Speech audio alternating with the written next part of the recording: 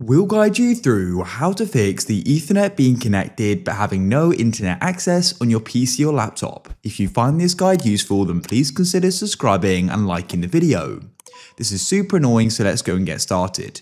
You can go and see I've currently got the problem. So first of all, you want to come to the bottom of your computer and click on search and go and type in network connections like so and go and click on it.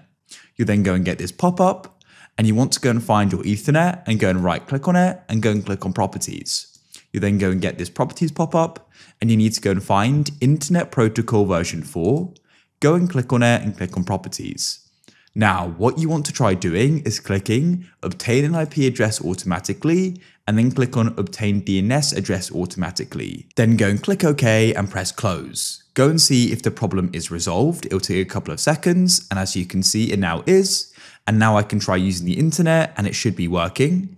If that doesn't solve your problem or it was already set to automatic, then what you want to do is come back to the Internet Protocol version 4 properties and you want to go and use the following DNS server addresses: 8888 and for the alternative do 88 then 44.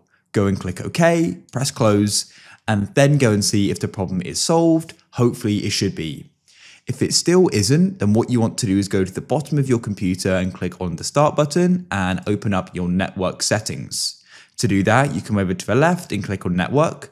And then you want to go and scroll down and you need to go to the bottom here and click on advanced network settings. And then you want to go and scroll down again until you see the option network reset.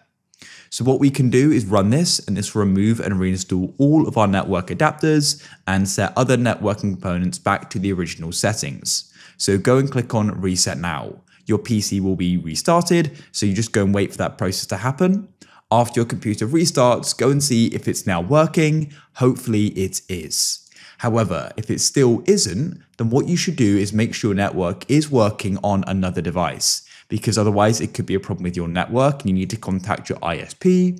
Alternatively, try using another Ethernet cable. I know some people say it's due to a faulty Ethernet cable.